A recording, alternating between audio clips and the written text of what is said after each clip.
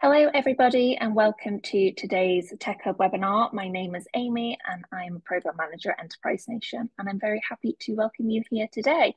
So for those of you who are joining an Enterprise Nation webinar for the first time, we are a vibrant community of small businesses and business advisors that exist to shortcut your route to trusted business support. So today's webinar is part of Tech Hub. So it's a collaboration between Cisco, Google, Sage, and Vodafone Business, and it's been built by Enterprise Nation. So it offers an accessible solution to support small businesses to leverage the technology that they need to run and grow their business. So if you haven't already signed up to Tech Hub, you'll take a short diagnostic questionnaire and then receive personalized recommendations. And we're also offering free events such as this one every single month, designed to help you to implement new processes and tools to support you on your business journey. So in this webinar, we are joined by our speaker, Nuno Soares. So he has over 20 years of leadership experience, and as the author also of Digital Transformation, his expertise spans leadership, management, productivity, marketing, sales, and much more as well. But having walked in the shoes of a business owner, he understands the challenges and frustrations that technology can pose for small business owners, and he supports businesses to accelerate their success. So in this webinar, we're going to be exploring lots of practical strategies about how to boost your productivity in the digital age. So we'll be discovering a structured framework for the week, which will enhance productivity and efficiency, and also discussing how you can create your ideal week every week and finding those digital tools that align with productivity strategies and how you can also implement them effectively. So very exciting session today. If you have any questions throughout the webinar, please post them in the Q&A chat function and we'll do our best to answer them at the end. This webinar is also recorded, so we'll send a follow-up email to everyone later today, which will have the recording in and also further resources as well. But without much further ado, welcome, Nuno. I'll let you get started on your talk. Thank you, and good morning, everyone. So why I'm here today talking about productivity? Well, my journey started in my early 20s in the corporate world. So I started as a computer programmer, then I became a database administrator, and eventually I moved to IT support. In my 30s, I embarked on my entrepreneur journey, founding and selling multiple tech companies. Fast forward to 20 years, and I'm taking a new challenge as business coach. While I'm new to coaching space, my extensive experience in running companies and do IT consulting with business owners taught me the importance of productivity in achieving success. So why are we struggling with productivity? Let's look at the problem. Why do we often feel overwhelmed, stressed, and prone to procrastination? The answer lies in the constant barrage of distractions we face every day. If you resonate with one of these feelings, you are not alone, and that's a sign that you may need some guidance. So distractions are the primary reason behind our productivity troubles. Our modern devices designed to keep us connected also inundate us with notifications and alerts, from emails and messagings to social media updates and news alerts. Our brains are simply haven't evolved to cope with all this constant assault of information. We live in this always-on world where connectivity is constant and expectations are very high. In average, an office worker receives over 100 emails per day, spends between 1 to 4 hours in communication tools, and attends 15 to 20 hours of meetings every week. Also, the rise of remote and hybrid working blurs the line between our work time and personal time, makes things even more difficult. So, what are the consequences of this constant state of distraction? Studies show that it leads to increased stress, anxiety, and depression. Individuals experience these mental health challenges often struggle with memory, cognitive function, and problem-solving abilities, leading to errors and accidents. Productivity dips, engagement declines, and both individuals, companies, and governments suffer financially. Well, the good news is there's a solution, and it's not that daunting as it may seem. While there is no magic fix or special tool to instantly boosting productivity, there are a few techniques and frameworks that, when applied with change in mindset and habits, we can make significant differences. So let's explore how we can leverage these strategies and enhance productivity to achieve our goals. So distractions are at the heart of our productivity struggles. Let's delve into an intriguing concept from Nir Eyal in his book, Indestructible. So the opposite of distraction isn't simply concentration or focus, it's traction. Distraction comes from the Latin word distraere, where dis means away and traere means to draw or to pull. So literally, distraction means to be drawn away or pulled away from something. So think of this like when you are distracted, your attention is being pulled away from what you are supposed to be focusing on, whether it's work, study, or any other task. This pulling away can happen due to various factors like notifications, social media, or even internal thoughts and worries. So the opposite of this isn't just focusing hard or try to block out distractions. Instead, is about proactively choose where do you want to direct your attention, create traction. So traction is the action of pulling yourself towards the things you intend to do, the tasks that are meaningful and aligned with your goals. So there's this gentleman called Herbert Simon says something that I think is quite interesting, that a wealth of information creates a poverty of attention. So while distractions pulls you away from your goals, traction will pull you towards them. The key is to be intentional about where you invest your attention, ensuring that it aligns with your objectives. So by understanding this distinction and actively seeking for traction, you can navigate the distractions and stay focused on things that truly matters to you. So now let's explore the techniques to help you to create traction. Time blocking. So this method involves dividing your day into blocks of time dedicated to specific tasks or activities. It's not about rigid scheduling, but about being intentional with your actions, ensuring that dedicated periods for focused work. These blocks should be ideally at least 30 minutes long, with most people finding that 1 hour is the optimal time. Other concept is deep working versus shallow work. So this is discussed by a guy called Cole Newport on his book, Deep Work. So for Carl, deep work refers to focused, uninterrupted work that challenges your brain and leads to valuable outcomes.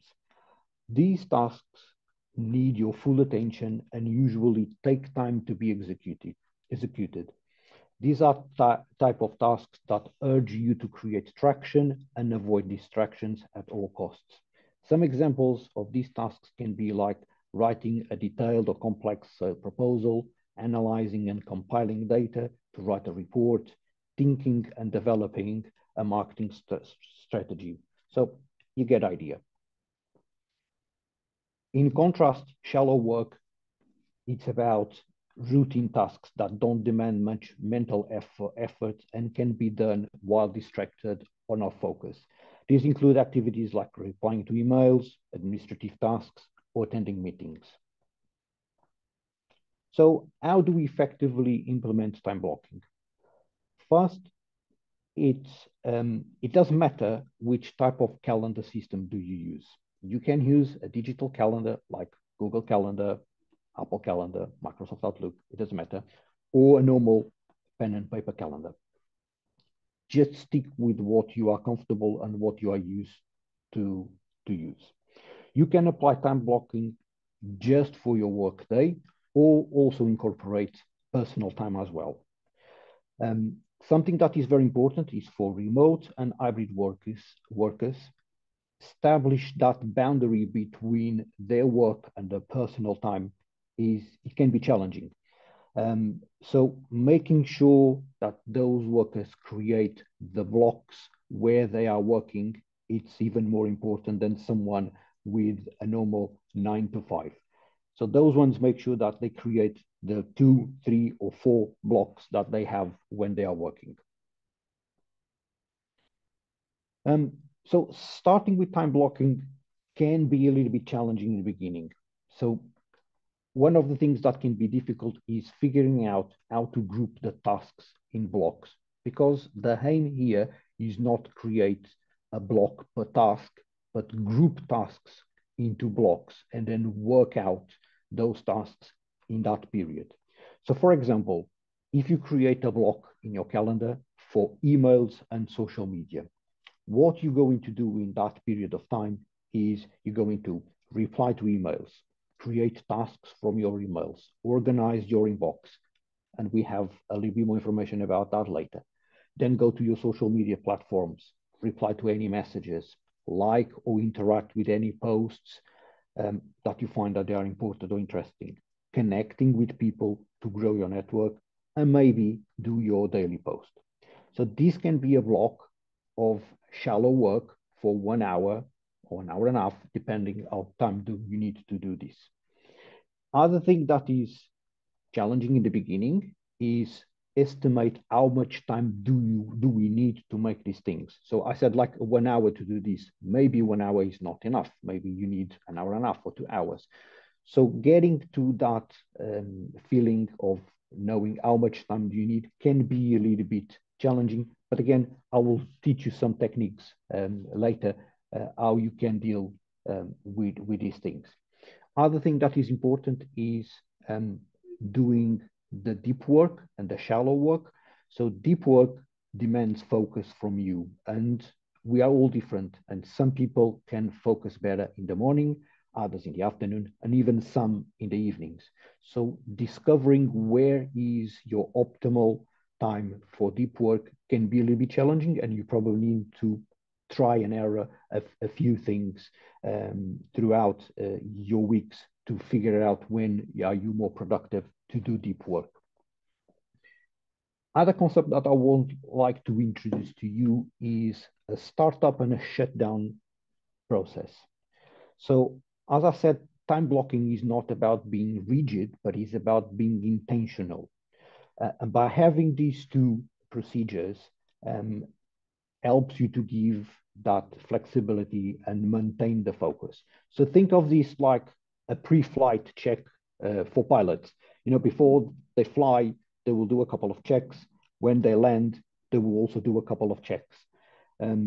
So what you should do on your startup routine is when you start your day, just review your calendar, check if everything there is feasible, if it makes sense, or if you need to make some changes and add additional tasks.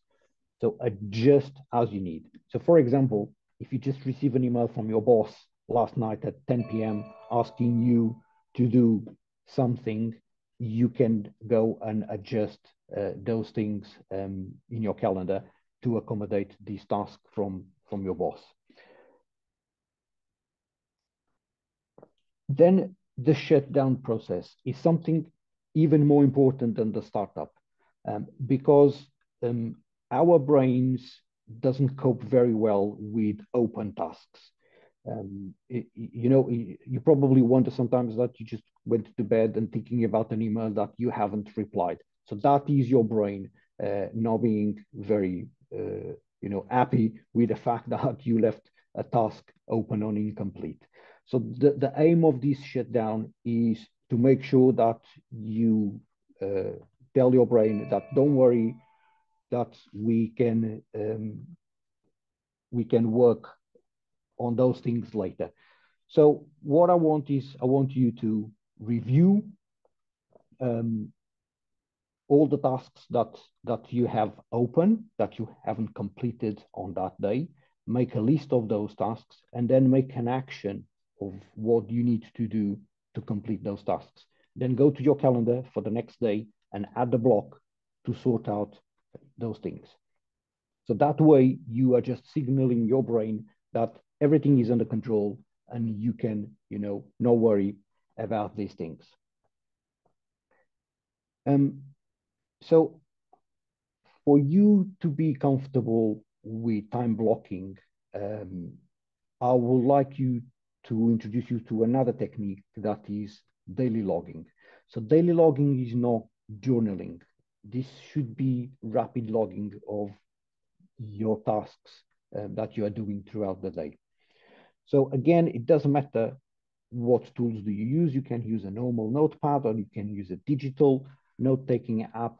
What is important is in the beginning of the day, you open a new page, you put the date on the top, and when you start a task, just write down the time, a very short description of what you are doing, and that's it. When you finish that task, you just put the time in the end and you move on to the next one. If for some reason, when you are doing a task, you are interrupted and you need to start another task, just close that task with the time, move on to the new one, repeat the process. And when you are back to the time that you have been interrupted, start again, but make like a visual cue that you are coming back from another one. Just make like an arrow or a symbol connecting the two tasks together. So that will help you later to understand how many times are you interrupted and what's the impact of that in terms of time. I use an app called Notion to do my note taking, but again, it's up to you. You can use any other app.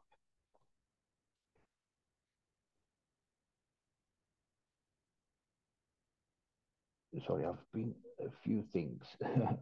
So what I would like you to do is do this daily logging for at least 4 weeks, ideally 8. Why? Because you are going to have recurring tasks that you can do them weekly, bi-weekly, or monthly. So the 4 weeks periods allow you to cover those. Maybe the 8 weeks allows you to make sure that you cover different recurrent tasks. So by doing this, it will help you to create that ideal week. And the key is to be consistent. So make sure that you do this daily, that you record the times so that you can have a better idea of how much time do you need to execute things. And then also to categorize the tasks. So making sure that you can group the tasks in a way that makes sense to you. So now let's talk about emails. Email overload is a common source of distraction and frustrations. I see loads of times that people have hundreds, if not thousands of emails on their inbox, and they are being constantly interrupted with notification, with pings and alerts and pop-up messages. That is terrible. It's just a source of distraction. And also, other thing that I see that is not very good is people using emails as to-do lists. It's not productive. You can't do to-do lists based on your emails. So if you have emails that they need to have an action that is not just reply, make sure that you create a task on your task list to accomplish that one. Okay. Other thing that is very common is just people replying to emails very quickly instead of thinking about the reply.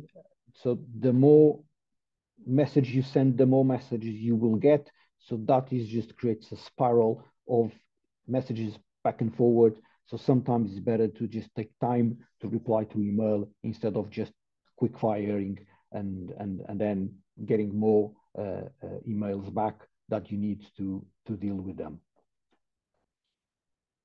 So how do we solve this problem? There's a technique called inbox zero. This was introduced in 2007 by Merlin Man.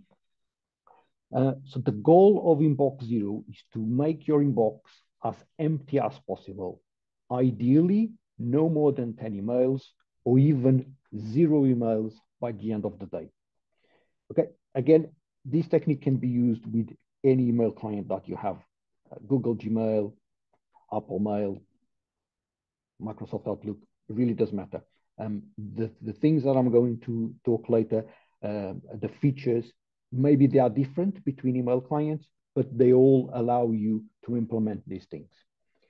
So the first thing is, let's forget about complex folder structures to organize emails. Okay, I've seen a lot of people with these massive complex folder structures with subfolders, and they spend hours just moving emails into those folders. Forget about it.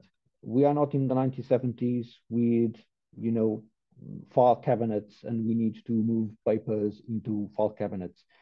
These email clients nowadays, they have very powerful search tools that they can search for anything. They can even search inside documents attached to your emails. So stop wasting your time in organizing files and just use the search function to find what you need. So if you are one of these people that have this complex folder, just do me a favor, create an archive folder under your inbox and move everything inside there and just leave it. Forget about it. Use the search to find things that you need next. So to implement inbox zero, what you need to do is just create one subfolder on your inbox. I call it done, and that's it. So create a subfolder called done, and now let's see how we're going to look at the emails to move them and to process them. So other thing that we need to use to make our life easy is just create some rules, some automation to help move you emails around. So you don't need to drag and drop emails. You just need to create an automatic rule that can move the selected email into that done folder.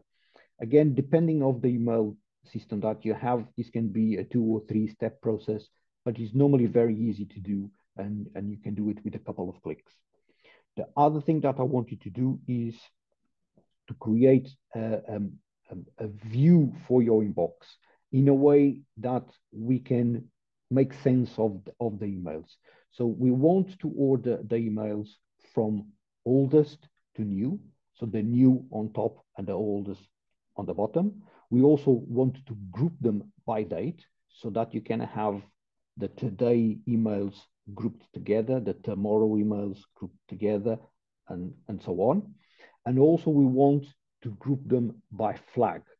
So when you flag an email, automatically your flagged email will be on top of the new one. So you have all flagged emails on top, then the new email down to the oldest.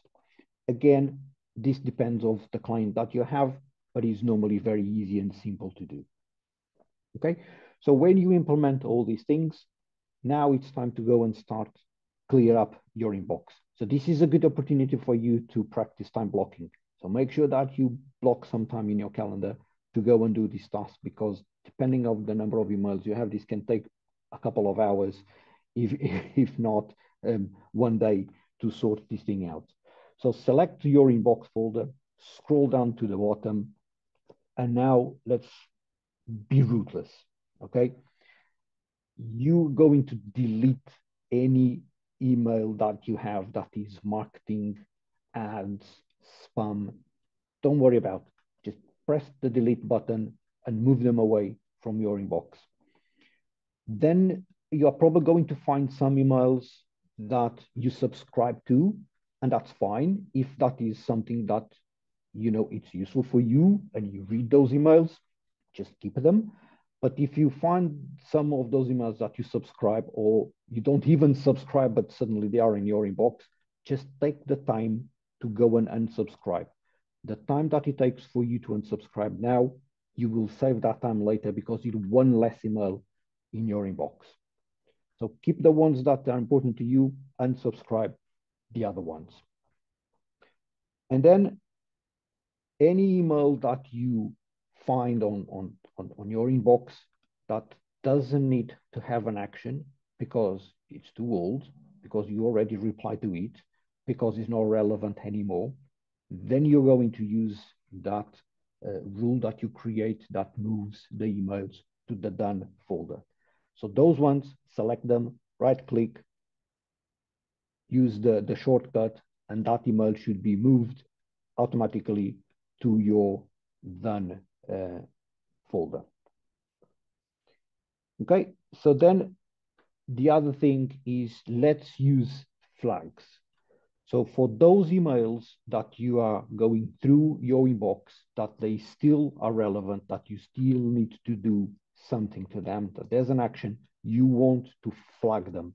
So flag them with the priority that you think you need to today, tomorrow, this week, next week, it doesn't matter. So just flag them. By flagging them, these emails are going to move to the top of your inbox folder. So they will be top of your priority for you to deal with them.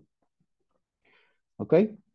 So by now, when you finish this, you should have your inbox folder completely clean of any email that is not useful, that is done or processed, and you should just have emails that they need to have some action from you. And then what you just need to do is you need to start processing them as you go along. So because you flag them for today, tomorrow, next week, when is the time to process them, go and process them.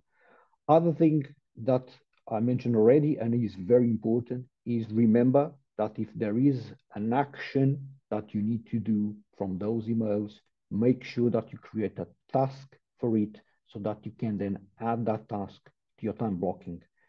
Don't just rely on your emails to do tasks because you are going to forget about it. So every time that an email requests a task, create that task, put on your list so that you can execute them. So we cover a lot of things. I just want to go through a couple of examples. And unfortunately, I can't share with you my calendar and my notes for obvious reasons. So I'm just going to give you and talk about a couple of things that I do using these methods to make you probably get some inspiration for you to use. So in terms of tools, these are the tools that I use. I use Microsoft Outlook for more email and calendar. It's just a calendar and email system, nothing special with it. For notes, I use Notion. I used to use OneNote, but OneNote is getting a little bit old and rigid and is not very modern and very flexible. So Notion for me is very good, very flexible. I can take notes and do task lists there. I can have that synchronized with all my devices and share with other people if I have to. Then I use another tool called Monday.com. So this one is for more complex tasks, tasks that they need to have like follow-ups or they have steps to do, or do I need to collaborate with someone and then I need to have status and feedback about those tasks. So it's not a project management, but it's quite for more complex tasks. Again, there's a lot of other tools out there, Trello, Asana, Slack, loads of them. It's completely up to you. Then I use Calendly. So Calendly is a tool to help to book meetings for me. As you probably know, trying to book meetings with emails is a nightmare. It can end up with, I don't know, 10, 15 emails back and forward with people with availabilities. Oh, I can do, no, I can't. It's just a mess.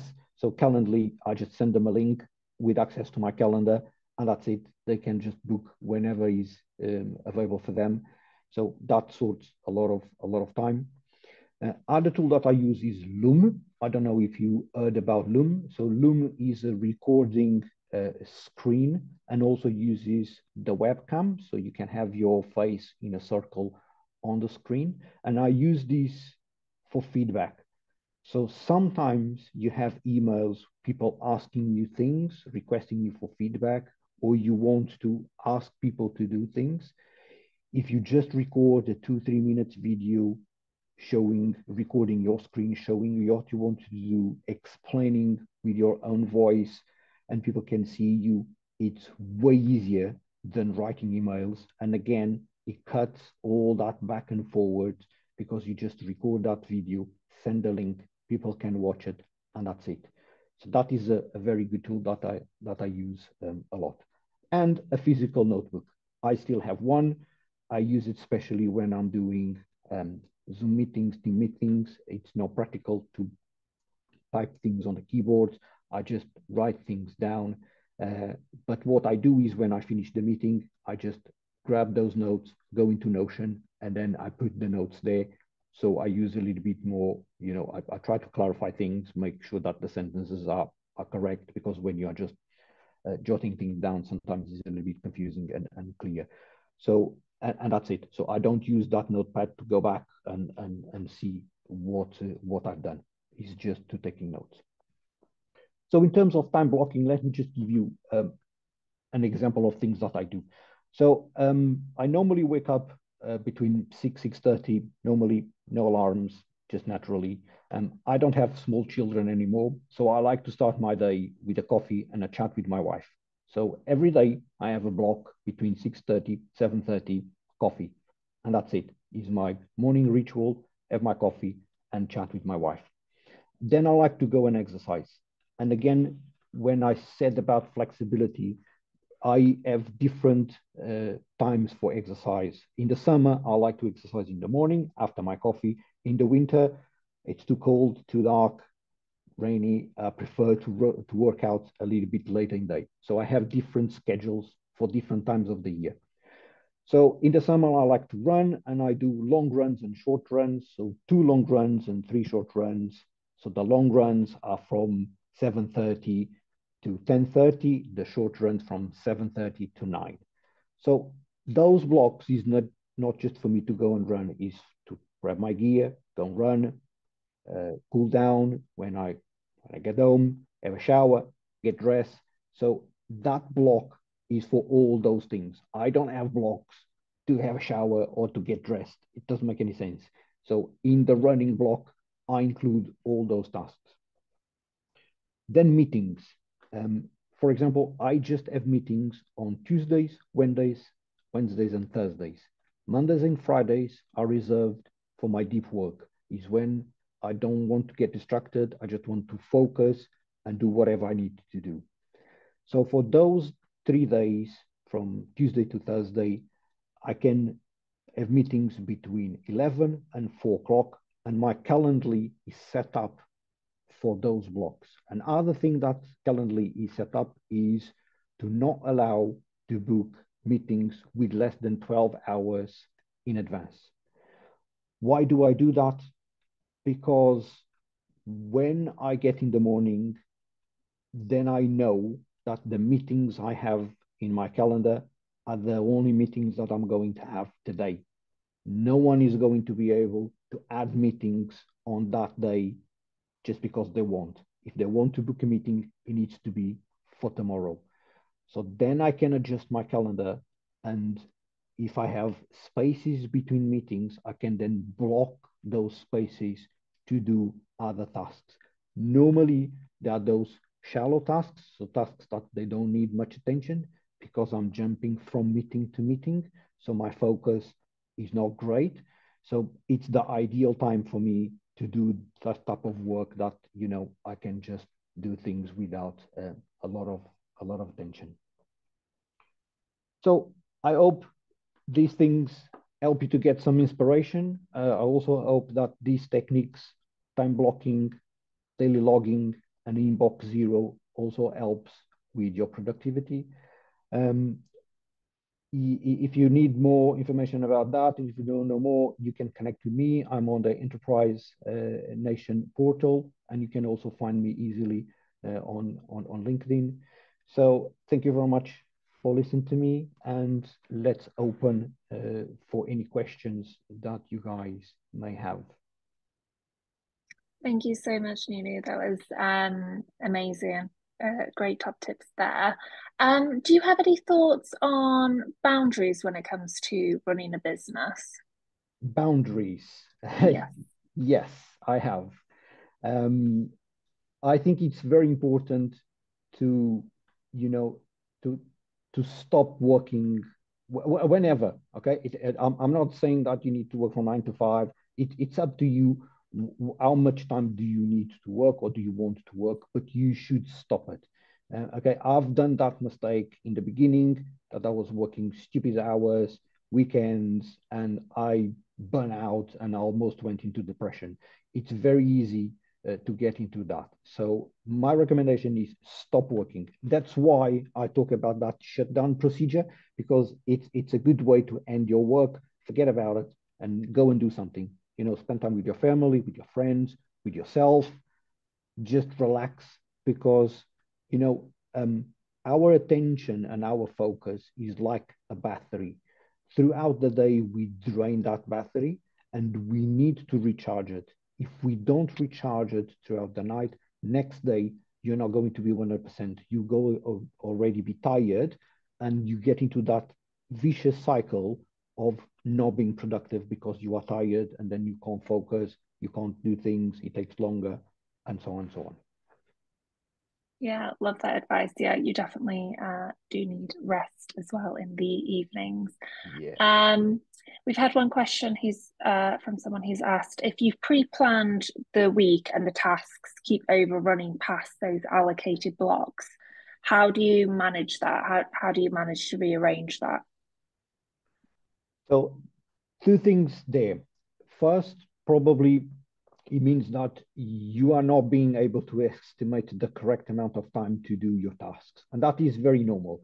We always underestimate things. We underestimate the number of calories that we eat, the number of hours we sleep. So it's normal.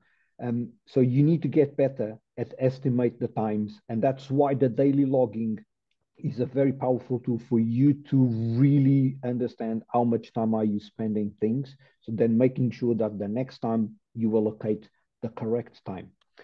Other thing that can happen is, life is busy, complicated. People just interrupt us, and sometimes things take a little bit longer than we are expecting.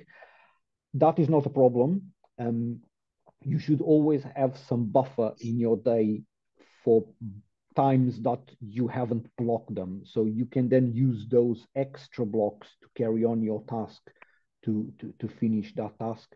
And if you don't have time on that day, don't worry, move to the next day. Again, make that list so that your brain understands that you are not forgetting about you will deal with it next day.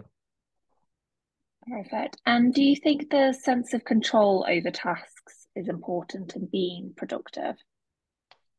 Uh, Absolutely. I think, and that's why I like time blocking instead of just having task lists.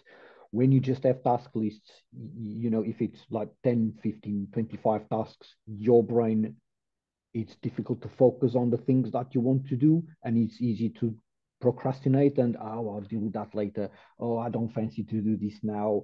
So it's very easy to get into that type of excuses.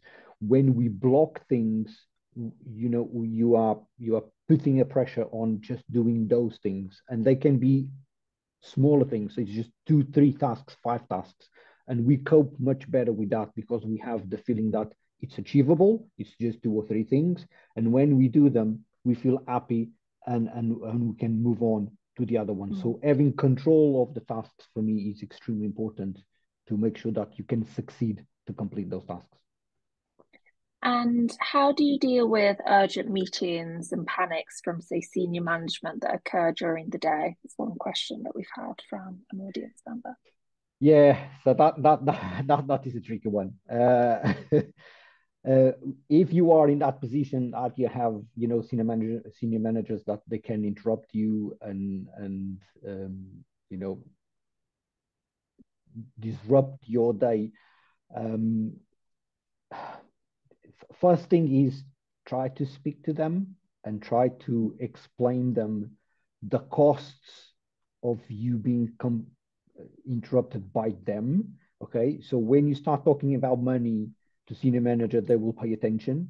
And it's very easy. You can tell them how much you cost per hour, and if you are spending 2-3 hours per day doing something that wasn't unexpected, just because they want to, then they will start thinking about how to interrupt you. Yes, this is may not be easy. They may say that I don't care. That's why I pay you for. And well, in that case, there's not much that you can do. Probably start looking for a better job where people value your time, because yeah, you can't do much about those interruptions. So it's a tough one. And we have another question. Someone's asking, I have attention deficit disorder and need to take breaks often during deep focus work. Should I include this in the daily login? Yeah, so that is an interesting one. So um, usually people can't focus for more than an hour. And although with practice, you can extend that. Okay. So the focus time, so your brain is like a muscle. You can train it. It takes time, but you can train it. So for example, I can focus for 2 hours easily. I can focus for more if I'm doing something that I really, really enjoy. I can just go into this deep work mode and I'm completely blocked out, and it can go for 3 to 4 hours easily. But that is because I've trained a lot how to do this. So in the beginning, don't force it, don't push it. Okay, if you feel that you need a break, just do a break. My recommendation is the break should be just like get up, get some glass of water, some coffee, go to the toilet, walk a little bit, and come back to your task.